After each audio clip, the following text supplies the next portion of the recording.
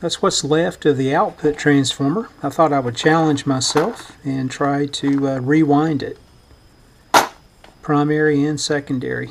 See if I can get a better match to the Type 41 tube. May a bit off more than I can chew. Alright, I'm still kind of scratching my head trying to figure out why I decided to do this, but you know, it's always fun. You learn something, and if I'm not successful, no big deal. At least I'll still be a learning exercise. To recap real quick, I'm going to do a rewind. The existing transformer, 28:1 turns ratio. That gave us an impedance ratio of 784:1. We already said that's too low, not a good match for the voice coil of the existing speaker in addition to the Type 41 tube. So what I did, though, you can see I've got the laminated iron pieces here, and I've only got a window to work in of 19 millimeters. So I got to make sure the girth of the new transformer doesn't exceed that.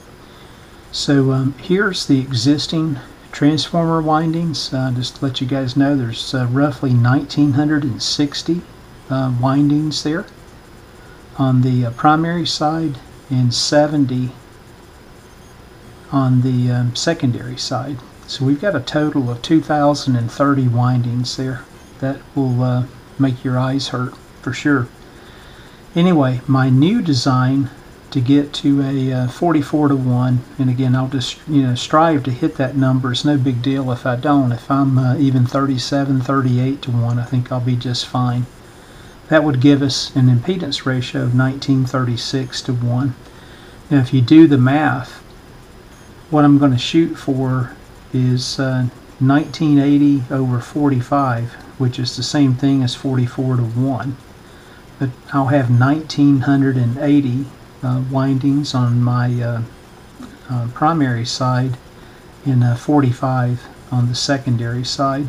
So you can see I've cut the secondary side back some to match the 44:1 turns ratio and hopefully hit the impedance ratio of 1936:1.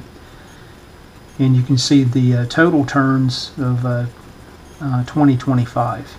So I'm really close to the original design, and hopefully I can wind this thing nice and tight, and I can fit it inside this 19 millimeter window that I have to work in. The primary will be 36 AWG. There's 22 individual stack layers, 90 turns each, across the coil former, for a total of 1980 turns. So that's what I'll shoot for. The secondary side, 26 AWG, 45 turns, and I've completed that by hand. We'll use the my little coil jig that I built, and try to do this one on camera if things work out. So you guys can see the secondary at the conclusion of the video, and stay tuned if you're interested in seeing me just take everything apart. You can see the steps there as well. Thanks again for watching.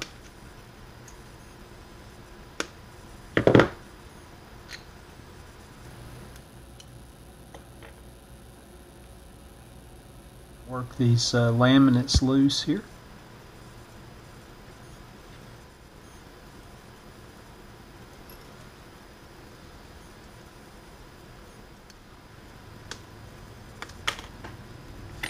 Pile here of the laminates here behind me.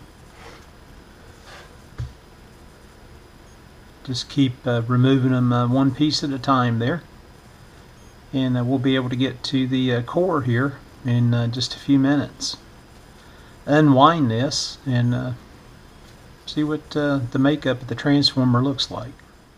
Alright, you can see where I'm at right now getting the laminates off, and when I got to this point in the transformer, you can see the part number here for reference so we can know which side is facing up.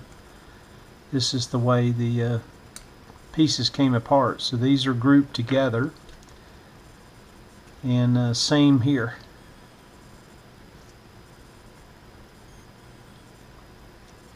So if I can just pull these out.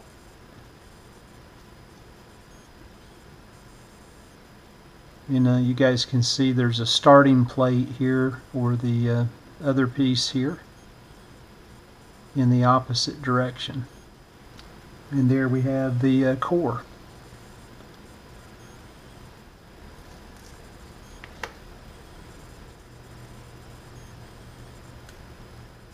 Here's a common failure point. So if we were troubleshooting this, just to open this back up and get to the solder connections, where the leads themselves come back to the magnet wire. You can see those exposed here. And let's take a look at the primary here. And you can see the wire gauge is much thinner. It's nothing but the coil former itself that was used. So let me just go ahead and count the turns. 24.5 turns. And you can see that's the secondary, and it was the closest to the core, with the primary being on the outside. Alright, the windings kept going and going underneath the tape, so make that a total of 71.5. I thought I was to the end when I was at 24.5. Let me measure the length of this magnet wire and check the AWG as well.